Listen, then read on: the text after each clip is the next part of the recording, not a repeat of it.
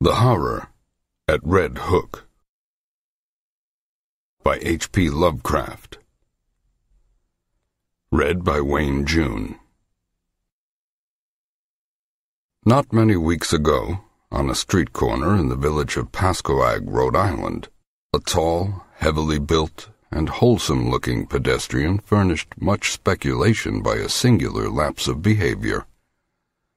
He had, it appears, been descending the hill by the road from Chepachet, and encountering the compact section, had turned to his left into the main thoroughfare where several modest business blocks convey a touch of the urban.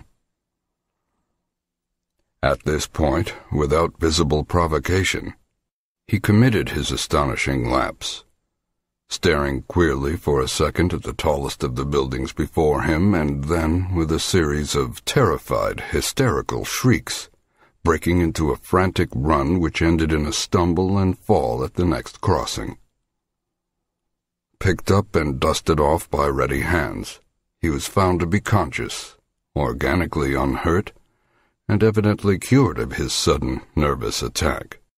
He muttered some shamefaced explanations involving a strain he had undergone, and with downcast glance turned back up the Chepachet road, trudging out of sight without once looking behind him.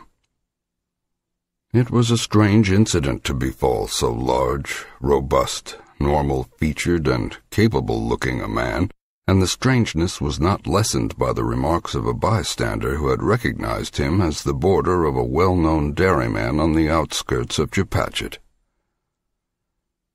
He was, it developed, a New York police detective named Thomas F. Malone, now on a long leave of absence under medical treatment after some disproportionately arduous work on a gruesome local case which accident had made dramatic. There had been a collapse of several old brick buildings during a raid in which he had shared, and something about the wholesale loss of life, both of prisoners and of his companions, had peculiarly appalled him. As a result, he had acquired an acute and anomalous horror of any buildings even remotely suggesting the ones which had fallen in, so that in the end mental specialists forbade him the sight of such things for an indefinite period. A police surgeon with relatives in Chepachet had put forward that quaint hamlet of wooden colonial houses as an ideal spot for the psychological convalescence, and thither the sufferer had gone, promising never to venture among the brick-lined streets of larger villages till duly advised by the wound-socket specialist with whom he was put in touch. This walk to Pascoag for magazines had been a mistake, and the patient had paid in fright, bruises, and humiliation for his disobedience. So much the gossips of Chepachet and Pascoag knew, and so much also the most learned specialists believed. But Malone had at first told the specialists much more, ceasing only when he saw that utter incredulity was his portion. Thereafter he held his peace, protesting not at all when it was generally agreed that the collapse of certain squalid brick houses in the Red Hook section of Brooklyn, and the consequent death of many brave officers, had unseated his nervous equilibrium. He had worked too hard, all said, in trying to clean up those nests of disorder and violence. Certain features were shocking enough, in all conscience, and the unexpected tragedy was the last straw. This was a simple explanation which everyone could understand, and because Malone was not a simple person, he perceived that he had better let it suffice. To hint to unimaginative people of a horror beyond all human conception, a horror of houses and blocks and cities leprous and cancerous with evil dragged from elder worlds, would be merely to invite a padded cell instead of a restful rustication. And Malone was a man of sense despite his mysticism. He had the Celt's far vision of weird and hidden things, but the logician's quick eye for the outwardly unconvincing, an amalgam which had led him far afield in the 42 years of his life, and set him in strange places for a Dublin University man born in a Georgian villa near Phoenix Park. And now, as he reviewed the things he had seen and felt and apprehended, Malone was content to keep unshared the secret of what could reduce a dauntless fighter to a quivering neurotic, what could make old brick slums and seas of dark, subtle faces a thing of nightmare and eldritch portent. It would not be the first time his sensations had been forced to bide uninterpreted, for was not his very act of plunging into the polyglot abyss of New York's underworld a freak beyond sensible explanation? What could he tell the prosaic of the antique witcheries and grotesque marvels discernible to sensitive eyes amidst the poisoned cauldron where all the varied dregs of unwholesome ages mix their venom and perpetuate their obscene terrors? He had seen the hellish green flame of secret wonder in this blatant, evasive welter of outward greed and inward blasphemy, and had smiled gently when all the New Yorkers he knew scoffed at his experiment in police work. They had been very witty and cynical, deriding his fantastic pursuit of unknowable mysteries, and assuring him that in these days New York held nothing but cheapness and vulgarity. One of them had wagered him a heavy sum that he could not, despite many poignant things to his credit in the Dublin Review, even write a truly interesting story of New York low-life. And now, looking back, he perceived that cosmic irony had justified the prophet's words, while secretly confuting their flippant meaning. The horror, as glimpsed at last, could not make a story, for like the book cited by Poe's German authority, Es lasst sich nicht lesen, it does not permit itself to be read. 2. To Malone, the sense of latent mystery in existence was always present. In youth he had felt the hidden beauty and ecstasy of things, and had been a poet. But poverty and sorrow and exile had turned his gaze in darker directions, and he had thrilled at the imputations of evil in the world around. Daily life had for him come to be a phantasmagoria of macabre shadow studies, now glittering and leering with concealed rottenness, as in Beardsley's best manner, now hinting terrors behind the commonest shapes and objects, as in the subtler and less obvious work of Gustave Doré. He would often regard it as merciful that most persons of high intelligence jeer at the inmost mysteries, for, he argued, if superior minds were ever placed in fullest contact with the secrets preserved by ancient and lowly cults, the resultant abnormalities would soon not only wreck the world, but threaten the very integrity of the universe. All this reflection was no doubt morbid, but keen logic and a deep sense of humor ably offset it. Malone was satisfied to let his notions remain as half-spied and forbidden visions to be lightly played with, and hysteria came only when duty flung him into a hell of revelation too sudden and insidious to escape. He had for some time been detailed to the Butler Street station in Brooklyn when the Red Hook matter came to his notice. Red Hook is a maze of hybrid squalor near the ancient waterfront opposite Governor's Island, with dirty highways climbing the hill from the wharves to that higher ground where the decayed lengths of Clinton and Court Streets lead off toward the Borough Hall. Its houses are mostly of brick, dating from the first quarter to the middle of the 19th century, and some of the obscurer alleys and byways have that alluring antique flavor which conventional reading leads us to call Dickensian. The population is a hopeless tangle and enigma. Syrian, Spanish, Italian, and Negro elements impinging upon one another, and fragments of Scandinavian and American belts lying not far distant. It is a babel of sound and filth, and sends out strange cries to answer the lapping, oily waves at its grimy piers and the monstrous organ litanies of the harbor whistles. Here, long ago, a brighter picture dwelt, with clear-eyed mariners on the lower streets and homes of taste and substance where the larger houses line the hill. One can trace the relics of this former happiness in the trim shapes of the buildings, the occasional graceful churches, and the evidences of original art and background in bits of detail here and there.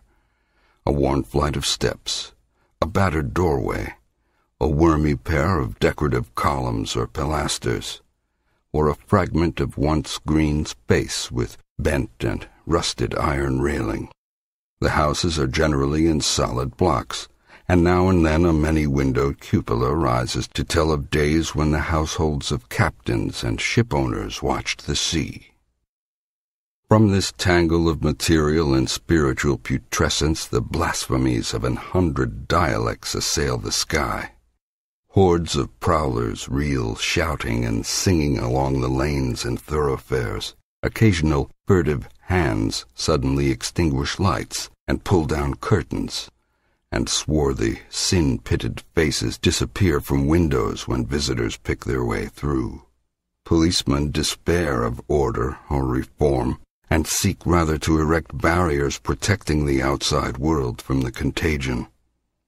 The clang of the patrol is answered by a kind of spectral silence, and such prisoners as are taken are never communicative. Visible offenses are as varied as the local dialects, and run the gamut from the smuggling of rum and prohibited aliens through diverse stages of lawlessness and obscure vice, to murder and mutilation in their most abhorrent guises. That these visible affairs are not more frequent is not to the neighborhood's credit, unless the power of concealment be an art demanding credit. More people enter Red Hook than leave it, or at least than leave it by the landward side, and those who are not loquacious are the likeliest to leave. Malone found in this state of things a faint stench of secrets more terrible than any of the sins denounced by citizens and bemoaned by priests and philanthropists. He was conscious, as one who united imagination with scientific knowledge, that modern people under lawless conditions tend uncannily to repeat the darkest instinctive patterns of primitive, half-ape savagery in their daily life and ritual observances. And he had often viewed with an anthropologist's shudder the chanting, cursing processions of blear-eyed and pock-marked young men which wound their way along in the dark, small hours of morning. One saw groups of these youths incessantly, sometimes in leering vigils on street corners, sometimes in doorways playing eerily on cheap instruments of music, sometimes in stupefied dozes or indecent dialogues around cafeteria tables near Borough Hall, and sometimes in whispering converse around dingy taxicabs drawn up at the high stoops of crumbling and closely shuttered houses. They chilled and fascinated him more than he dared confess to his associates on the force, for he seemed to see in them some monstrous thread of secret continuity, some fiendish, cryptical, and ancient pattern utterly beyond and below the sordid mass of facts and habits and haunts listed with such conscientious technical care by the police. They must be, he felt inwardly, the heirs of some shocking and primordial tradition, the sharers of debased and broken scraps from cults and ceremonies older than mankind. Their coherence and definiteness suggested it, and it showed in the singular suspicion of order which lurked beneath their squalid disorder. He had not read in vain such treatises as Miss Murray's Witch Cult in Western Europe, and knew that up to recent years there had certainly survived among peasants and furtive folk a frightful and clandestine system of assemblies and orgies descended from dark religions antedating the Aryan world and appearing in popular legends as black masses and witches' sabbaths. That these hellish vestiges of old Turanian Asiatic magic and fertility cults were even now wholly dead he could not for a moment suppose, and he frequently wondered how much older and how much blacker than the very worst of the muttered tales some of them might really be. 3. It was the case of Robert Sidham which took Malone to the heart of things in Red Hook. Sidham was a lettered recluse of ancient Dutch family, possessed originally of barely independent means, and inhabiting the spacious but ill-preserved mansion which his grandfather had built in Flatbush, when that village was little more than a pleasant group of colonial cottages surrounding the steepled and ivy-clad Reformed church with its iron-railed yard of Netherlandish gravestones. In his lonely house, set back from Martense Street, amidst a yard of venerable trees, Sidham had read and brooded for some 6 decades, except for a period a generation before when he had sailed for the Old World and remained there out of sight for 8 years. He could afford no servants, and would admit but few visitors to his absolute solitude, eschewing close friendships and receiving his rare acquaintances in one of the 3 ground-floor rooms which he kept in order, a vast, high-ceilinged library whose walls were solidly packed with tattered books of ponderous, archaic, and vaguely repellent aspect. The growth of the town and its final absorption in the Brooklyn district had meant nothing to Sidham, and he had come to mean less and less to the town. Elderly people still pointed him out on the streets, but to most of the recent population he was merely a queer, corpulent old fellow whose unkempt white hair, stubbly beard, shiny black clothes, and gold-headed cane earned him an amused glance, and nothing more. Malone did not know him by sight till duty called him to the case, but had heard of him indirectly as a really profound authority on medieval superstitions, and had once idly meant to look up an out-of-print pamphlet of his on the Kabbalah and the Faustus legend, which a friend had quoted from memory. Sidham became a case when his distant and only relatives sought court pronouncements on his sanity. Their action seemed sudden to the outside world, but was really undertaken only after prolonged observation and sorrowful debate. It was based on certain odd changes in his speech and habits, wild references to impending wonders, and unaccountable hauntings of disreputable Brooklyn neighborhoods. He had been growing shabbier and shabbier with the years, and now prowled about like a veritable mendicant, seen occasionally by humiliated friends in subway stations or loitering on the benches around Borough Hall in conversation with groups of swarthy, evil-looking strangers. When he spoke, it was to babble of unlimited powers almost within his grasp, and to repeat with knowing leers such mystical words or names as Sephiroth, Ashmodai, and Samael. The court action revealed that he was using up his income and wasting his principal in the purchase of curious tomes imported from London and Paris, and in the maintenance of a squalid basement flat in the Red Hook district, where he spent nearly every night, receiving odd delegations of mixed rowdies and foreigners, and apparently conducting some kind of ceremonial service behind the green blinds of secretive windows. Detectives assigned to follow him reported strange cries and chants and prancing of feet filtering out from these nocturnal rites, and shuddered at their peculiar ecstasy and abandon despite the commonness of weird orgies in that sodden section. When, however, the matter came to a hearing, Sidham managed to preserve his liberty. Before the judge his manner grew urbane and reasonable, and he freely admitted the queerness of demeanor and extravagant cast of language into which he had fallen through excessive devotion to study and research. He was, he said, engaged in the investigation of certain details of European tradition which required the closest contact with foreign groups and their songs and folk dances. The notion that any low secret society was preying upon him, as hinted by his relatives, was obviously absurd, and showed how sadly limited was their understanding of him and his work. Triumphing with his calm explanations, he was suffered to depart unhindered, and the paid detectives of the Soidums, Corlears, and Van Brunts were withdrawn in resigned disgust. It was here that an alliance of federal inspectors and police, Malone with them, entered the case. The law had watched the Soidum action with interest, and had in many instances been called upon to aid the private detectives. In this work it developed that Soidum's new associates were among the blackest and most vicious criminals of Red Hook's devious lanes, and that at least a third of them were known and repeated offenders in the matter of thievery, disorder, and the importation of illegal immigrants.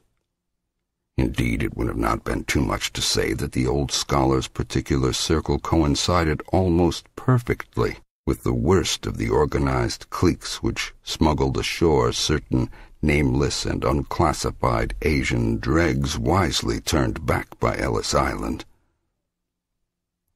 In the teeming rookeries of Parker Place, since renamed, where Soidum had his basement flat, there had grown up a very unusual colony of unclassified, slant-eyed folk who used the Arabic alphabet, but were eloquently repudiated by the great mass of Syrians in and around Atlantic Avenue. They could all have been deported for lack of credentials, but legalism is slow-moving, and one does not disturb Red Hook unless publicity forces one to.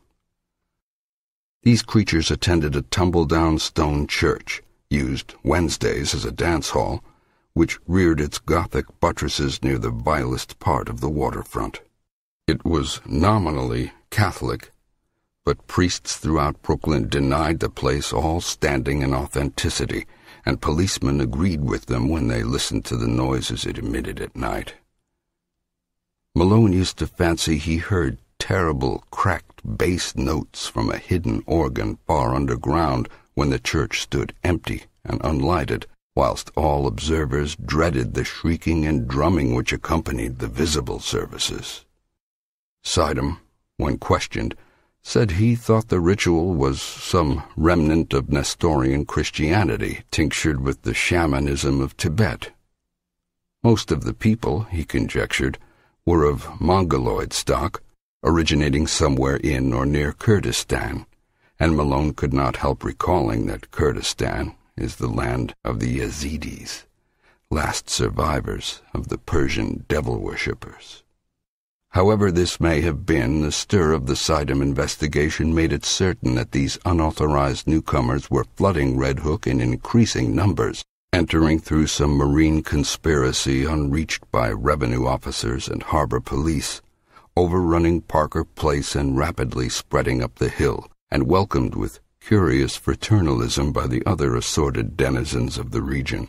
Their squat figures and characteristic squinting physiognomies, grotesquely combined with flashy American clothing, appeared more and more numerously among the loafers and nomad gangsters of the Borough Hall section, till at length it was deemed necessary to compute their numbers, ascertain their sources and occupations, and find, if possible, a way to round them up and deliver them to the proper immigration authorities. To this task Malone was assigned by agreement of federal and city forces, and as he commenced his canvass of Red Hook he felt poised upon the brink of nameless terrors, with the shabby, unkempt figure of Robert Soidum as arch-fiend and adversary. 4. Police methods are varied and ingenious. Malone, through unostentatious rambles, carefully casual conversations, well-timed offers of hip-pocket liquor, and judicious dialogues with frightened prisoners, learned many isolated facts about the movement whose aspect had become so menacing. The newcomers were indeed Kurds, but of a dialect obscure and puzzling to exact philology. Such of them as worked lived mostly as dock hands and unlicensed peddlers, though frequently serving in Greek restaurants and tending corner newsstands. Most of them, however, had no visible means of support, and were obviously connected with underworld pursuits, of which smuggling and bootlegging were the least indescribable. They had come in steamships, apparently tramp freighters, and had been unloaded by stealth on moonless nights in rowboats which stole under a certain wharf and followed a hidden canal to a secret subterranean pool beneath a house. This wharf, canal, and house Malone could not locate, for the memories of his informants were exceedingly confused, while their speech was to a great extent beyond even the ablest interpreters. Nor could he gain any real data on the reasons for their systematic importation.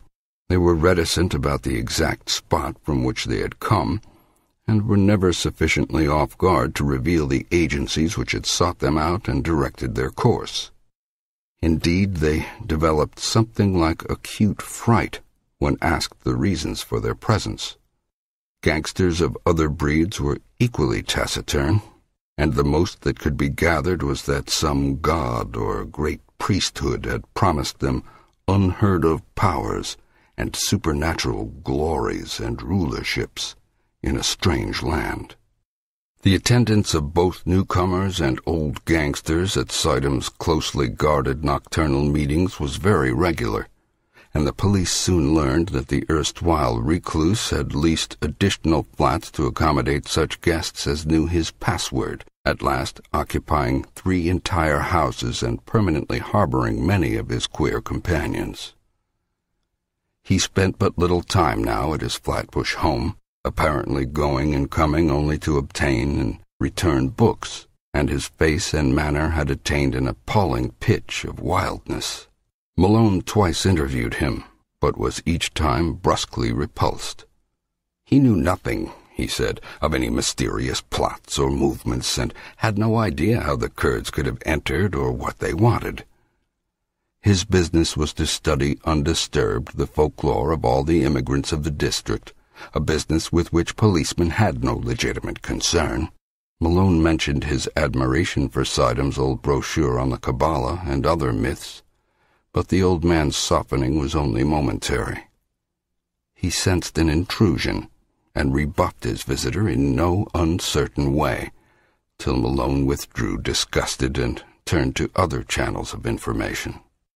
What Malone would have unearthed could he have worked continuously on the case, we shall never know.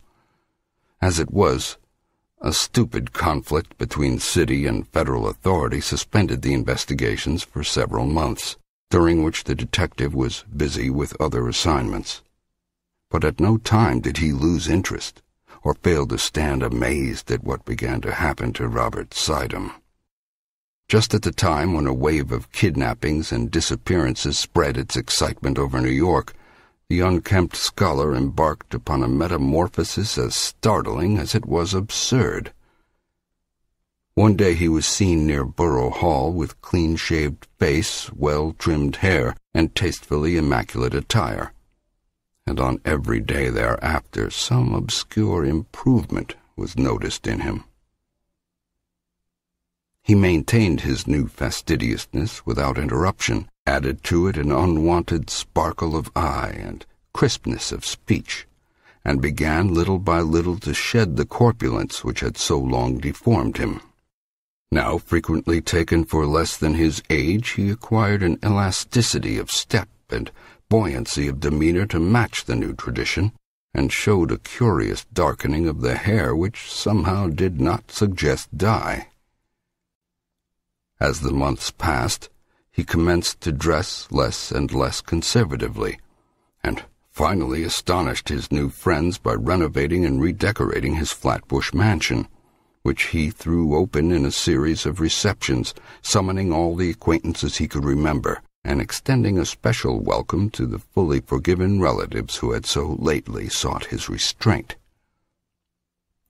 Some attended through curiosity, others through duty, but all were suddenly charmed by the dawning grace and urbanity of the former hermit. He had, he asserted, accomplished most of his allotted work, and having just inherited some property from a half-forgotten European friend, was about to spend his remaining years in a brighter second youth which ease, care, and diet had made possible to him. Less and less he was seen at Red Hook, and more did he move in the society to which he was born. Policemen noted a tendency of the gangsters to congregate at the old stone church and dance hall instead of at the basement flat in Parker Place, though the latter and its recent annexes still overflowed with noxious life. Then 2 incidents occurred, wide enough apart, but both of intense interest in the case as Malone envisaged it.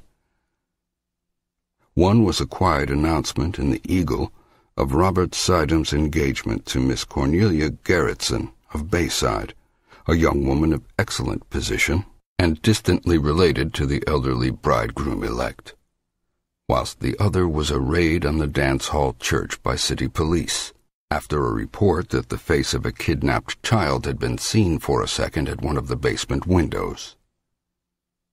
Malone had participated in this raid, and studied the place with much care when inside.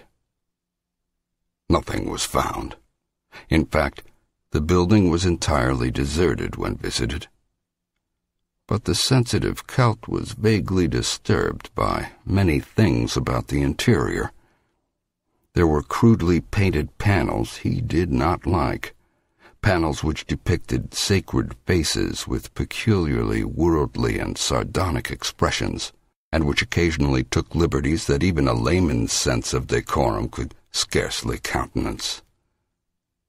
Then, too, he did not relish the Greek inscription on the wall above the pulpit, an ancient incantation which he had once stumbled upon in Dublin college days, and which read, literally translated, "O friend and companion of night, thou who rejoicest in the baying of dogs and spilt blood, who wanderest in the midst of shades among the tombs, who longest for blood and bringest terror to mortals, Gorgo, Mormo, thousand-faced moon, look favorably on our sacrifices."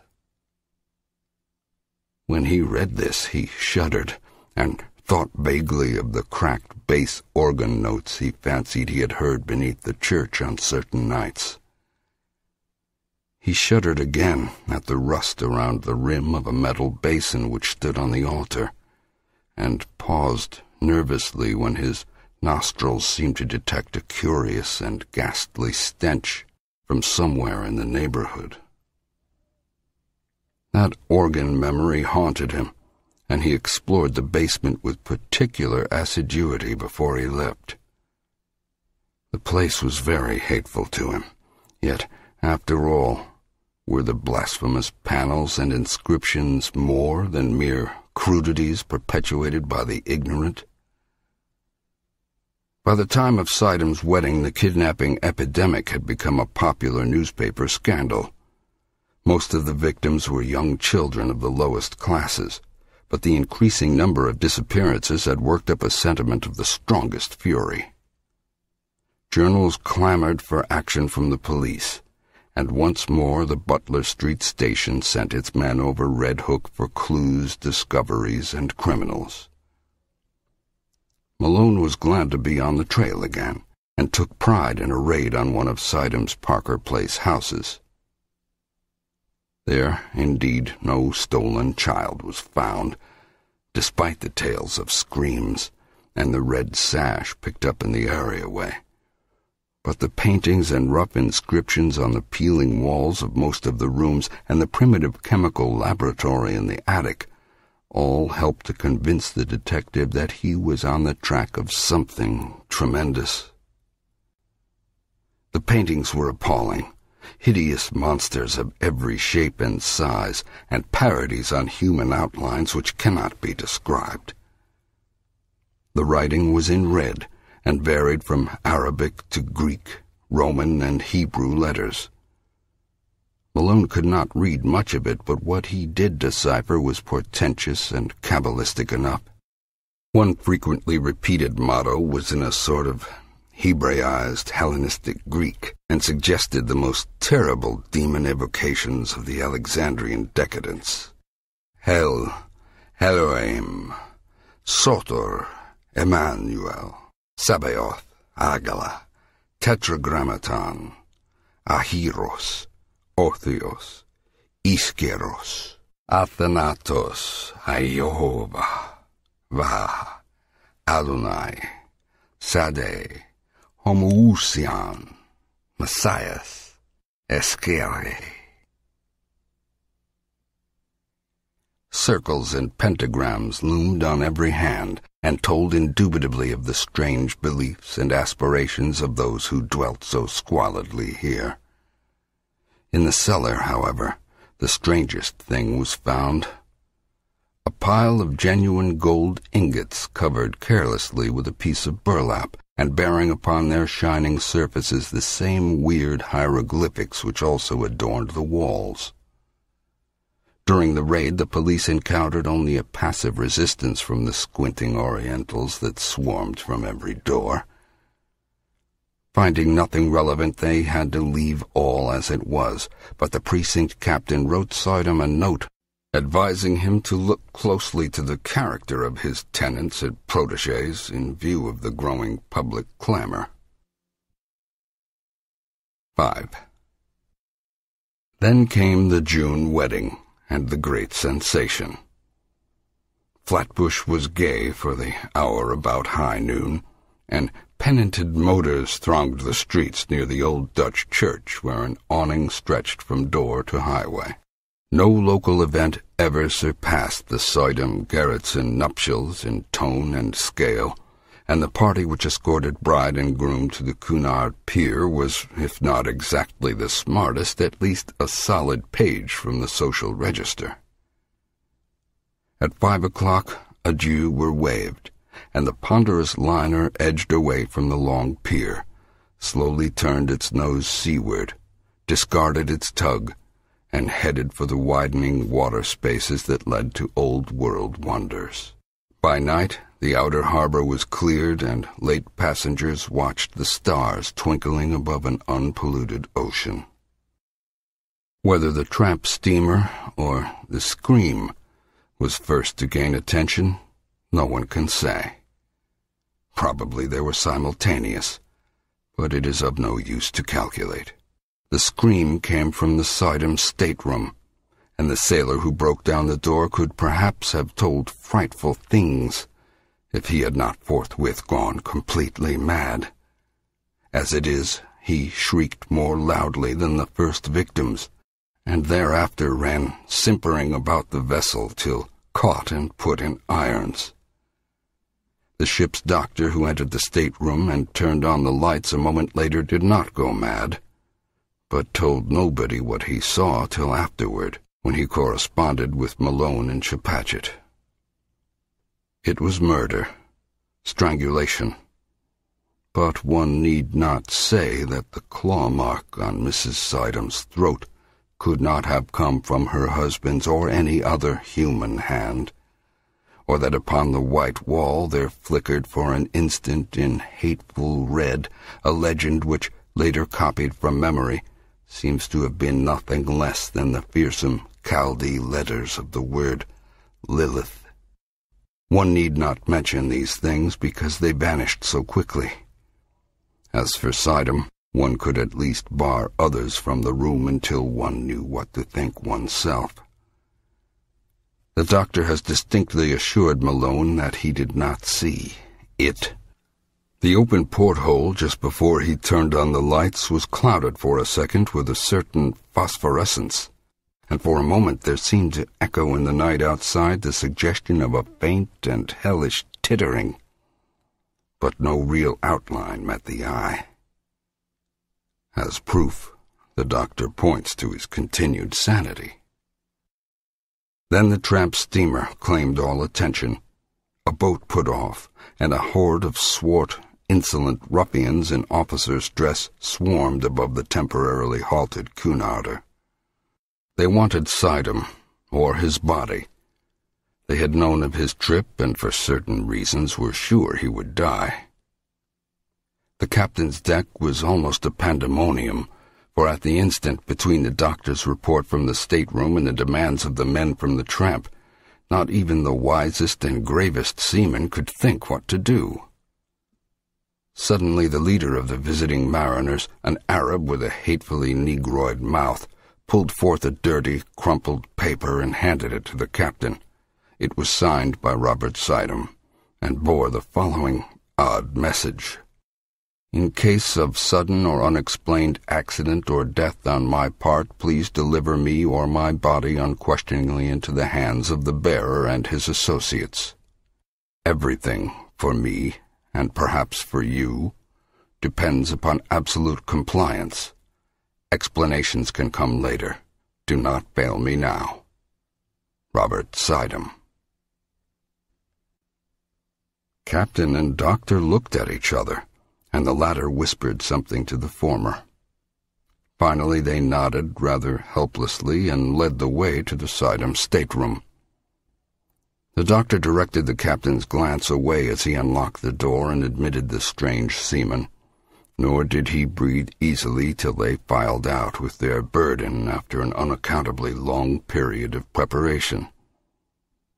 It was wrapped in bedding from the berths, and the doctor was glad that the outlines were not very revealing. Somehow the men got the thing over the side and away to their tramp steamer without uncovering it. The Cunarder started again, and the doctor and a ship's undertaker sought out the Sidum stateroom to perform what last services they could. Once more the physician was forced to reticence and even to mendacity, for a hellish thing had happened. When the undertaker asked him why he had drained off all of Mrs. Sidum's blood, he neglected to affirm that he had not done so. Nor did he point to the vacant bottle spaces on the rack, or to the odor in the sink which showed the hasty disposition of the bottle's original contents. The pockets of those men, if men they were, had bulged damnably when they left the ship. 2 hours later, and the world knew by radio all that it ought to know of the horrible affair. 6. That same June evening, without having heard a word from the sea, Malone was desperately busy among the alleys of Red Hook. A sudden stir seemed to permeate the place, and as if apprised by grapevine telegraph of something singular, the denizens clustered expectantly around the dance-hall church and the houses in Parker Place. 3 children had just disappeared, blue-eyed Norwegians from the streets toward Gowanus, and there were rumors of a mob forming among the sturdy Vikings of that section. Malone had for weeks been urging his colleagues to attempt a general clean-up, and at last, moved by conditions more obvious to their common sense than the conjectures of a Dublin dreamer, they had agreed upon a final stroke. The unrest and menace of this evening had been the deciding factor, and just about midnight a raiding party recruited from 3 stations descended upon Parker Place and its environs. Doors were battered in, stragglers arrested, and candle-lighted rooms forced to disgorge unbelievable throngs of mixed foreigners in figured robes, mitres, and other inexplicable devices. Much was lost in the melee, for objects were thrown hastily down unexpected shafts, and betraying odors deadened by the sudden kindling of pungent incense. But spattered blood was everywhere, and Malone shuddered whenever he saw a brazier or altar from which the smoke was still rising. He wanted to be in several places at once, and decided on Sidum's basement flat only after a messenger had reported the complete emptiness of the dilapidated dance-hall church.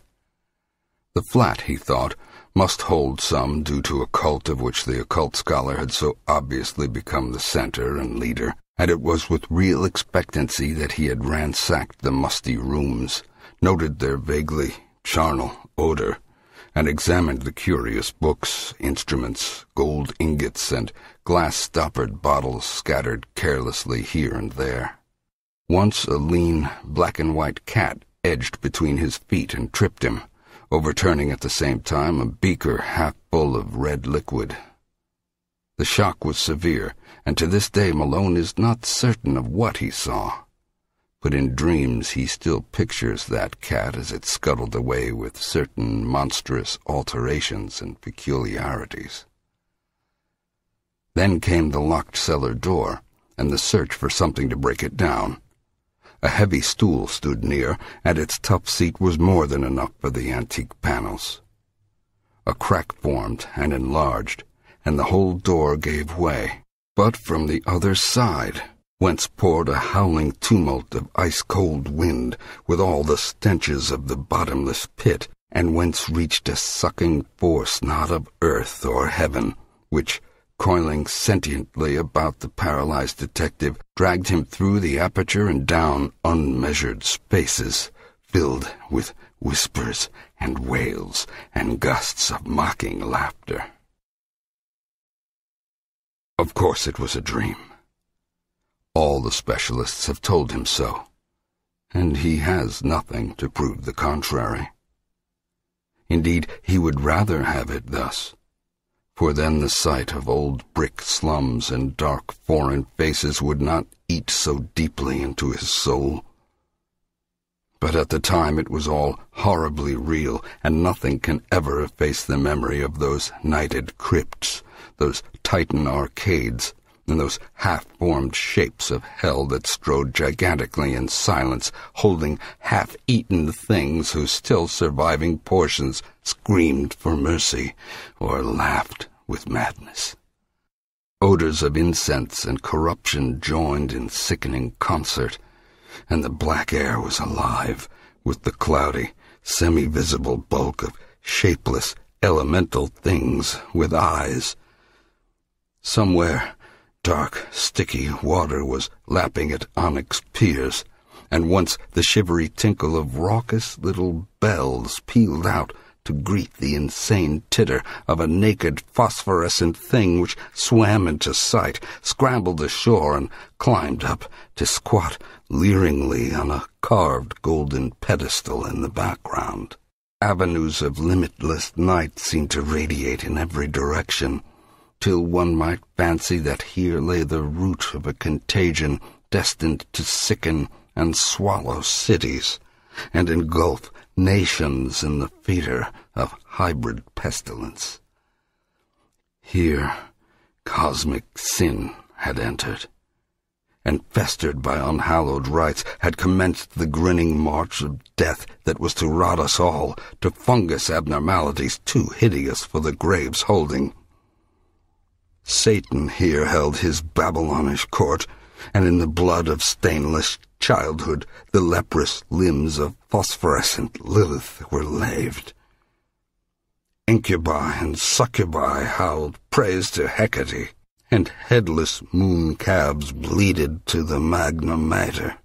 Goats leaped to the sound of thin, accursed flutes, and Oegipans chased endlessly after misshapen fawns over rocks twisted like swollen toads. Moloch and Astaroth were not absent, for in this quintessence of all damnation the bounds of consciousness were let down, and man's fancy lay open to vistas of every realm of horror and every forbidden dimension that evil had power to mold. The world and nature were helpless against such assaults from unsealed wells of night. Nor could any sign or prayer check the Walpurgis riot of horror which had come when a sage with the hateful key had stumbled on a hoard with the locked and brimming coffer of transmitted demon lore. Suddenly a ray of physical light shot through these phantasms, and Malone heard the sound of oars amidst the blasphemies of things that should be dead. A boat with a lantern in its prow darted into sight, made fast to an iron ring in the slimy stone pier, and vomited forth several dark men bearing a long burden swathed in bedding. They took it to the naked, phosphorescent thing on the carved golden pedestal, and the thing tittered and pawed at the bedding. Then they unswathed it, and propped upright before the pedestal the gangrenous corpse of a corpulent old man with stubbly beard and unkempt white hair. The phosphorescent thing tittered again, and the men produced bottles from their pockets and anointed its feet with red, whilst they afterward gave the bottles to the thing to drink from. All at once, from an arcaded avenue leading endlessly away, there came the demonic rattling and wheeze of a blasphemous organ, choking and rumbling out the mockeries of hell in a cracked, sardonic bass. In an instant, every moving entity was electrified, and forming at once into a ceremonial procession, the nightmare horde slithered away in quest of the sound. Goat, satyr, and Oijapan, incubus, succubus, and lemur, twisted toad and shapeless elemental, dog-faced howler and silent strutter in the darkness, all led by the abominable, naked phosphorescent thing that had squatted on the carved golden throne, and that now strode insolently, bearing in its arms the glassy-eyed corpse of the corpulent old man. The strange dark men danced in the rear, and the whole column skipped and leaped with Dionysiac fury. Malone staggered after them a few steps, delirious and hazy, and doubtful of his place in this or any other world. Then he turned, faltered, and sank down on the cold, damp stone, gasping and shivering as the demon organ croaked on, and the howling and drumming and tinkling of the mad procession grew fainter and fainter.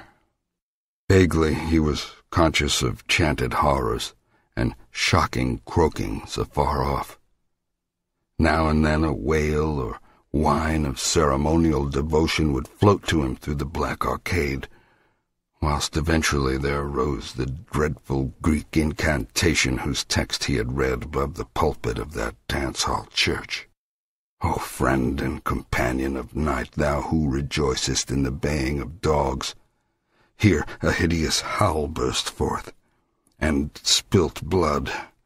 Here nameless sounds vied with morbid shriekings. Who wanderest in the midst of shades among the tombs. Here a whistling sigh occurred. Who longest for blood and bringest terror to mortals. Short, sharp cries from myriad throats. Gorgo, repeated as a response. Mormo, repeated with ecstasy. Thousand-faced moon, sighs and flute notes. Look favorably on our sacrifices. As the chant closed, a general shout went up, and hissing sounds nearly drowned the croaking of the cracked bass organ. Then a gasp as from many throats, and a babble of barked and bleated words. Lilith, great Lilith, behold the bridegroom. More cries, a clamor of riding, and the sharp, clicking footfalls of a running figure. The footfalls approached, and Malone raised himself to his elbow to look.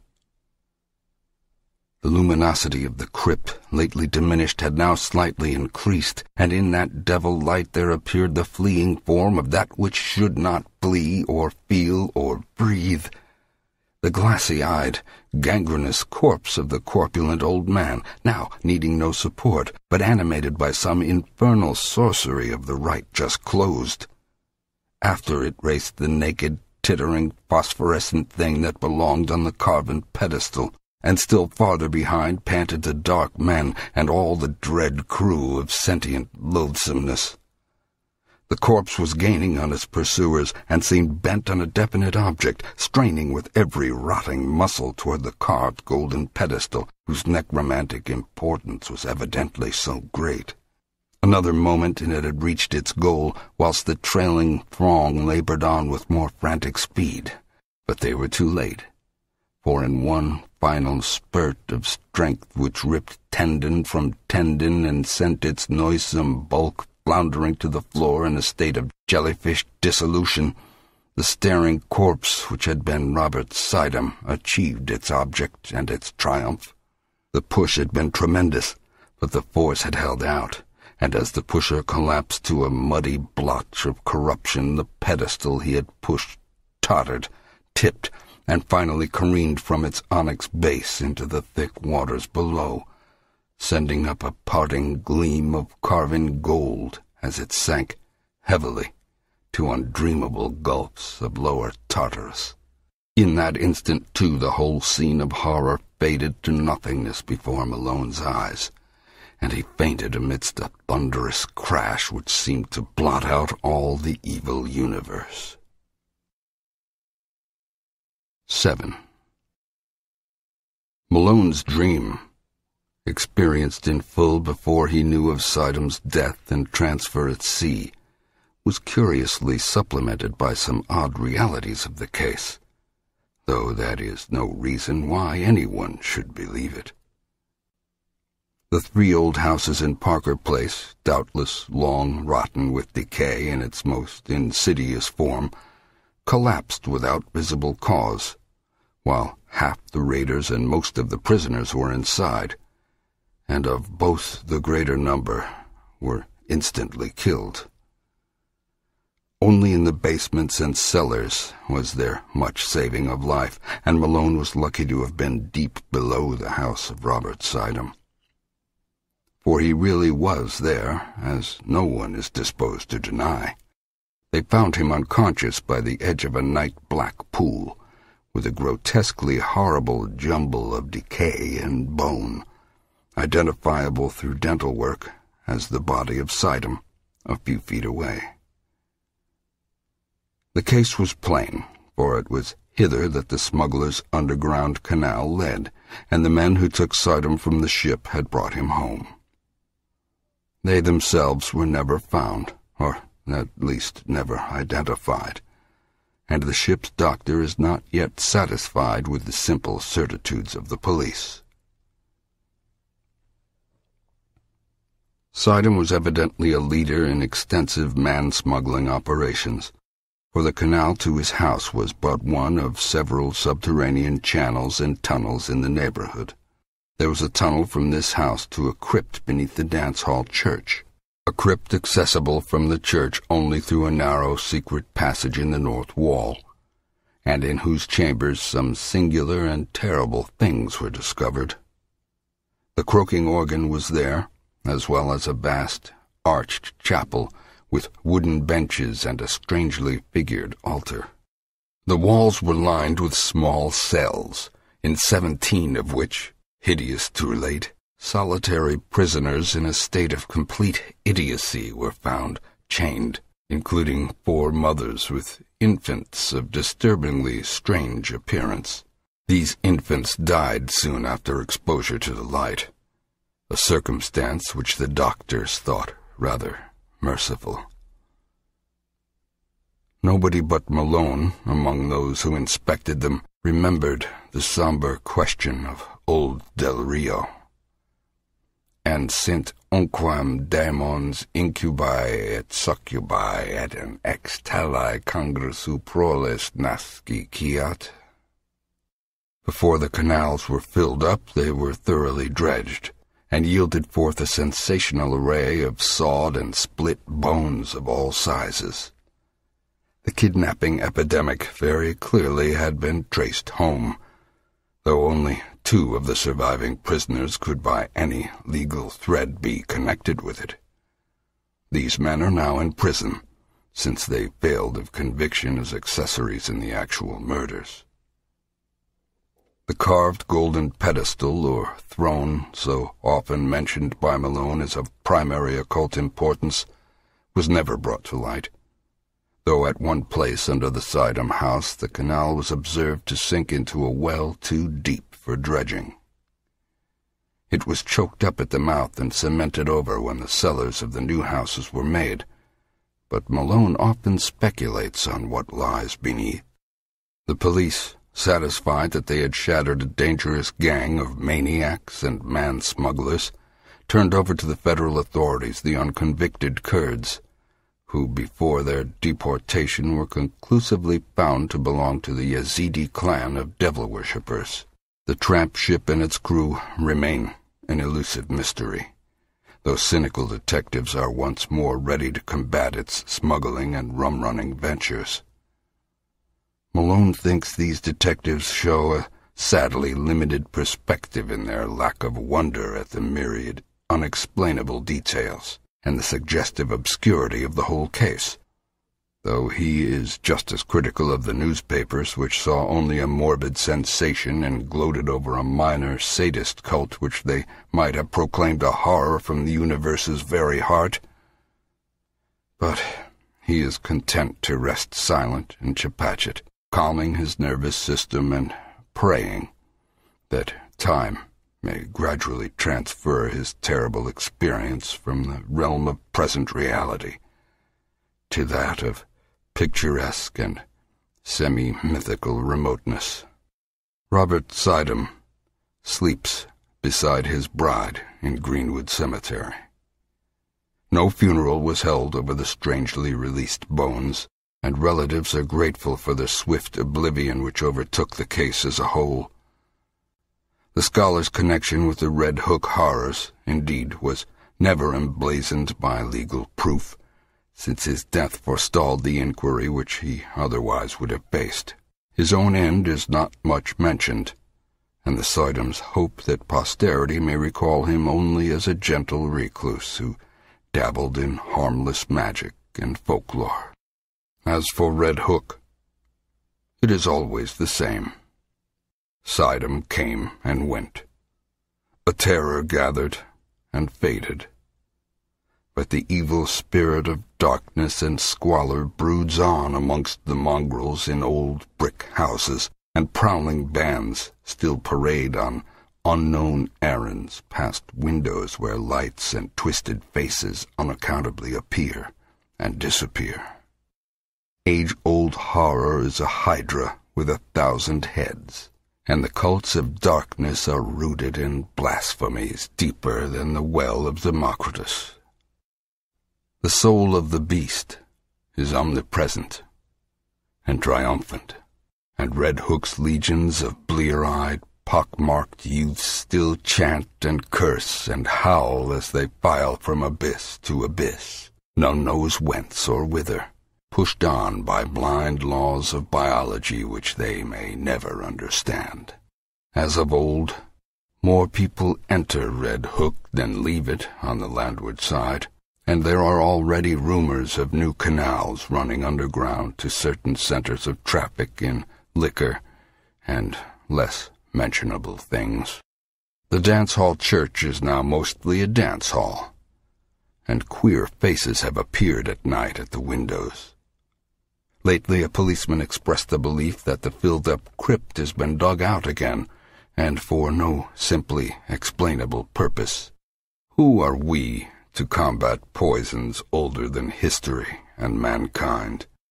Apes danced in Asia to those horrors, and the cancer lurks secure and spreading where furtiveness hides in rows of decaying brick. Malone does not shudder without cause. For only the other day an officer overheard a swarthy, squinting hag teaching a small child some whispered patois in the shadow of an areaway. He listened and thought it very strange when he heard her repeat over and over again, "O friend and companion of night, thou who rejoicest in the baying of dogs and spilt blood, who wanderest in the midst of shades among the tombs, who longest for blood and bringest terror to mortals, Gorgo, Marmo, thousand-faced moon, look favorably on our sacrifices.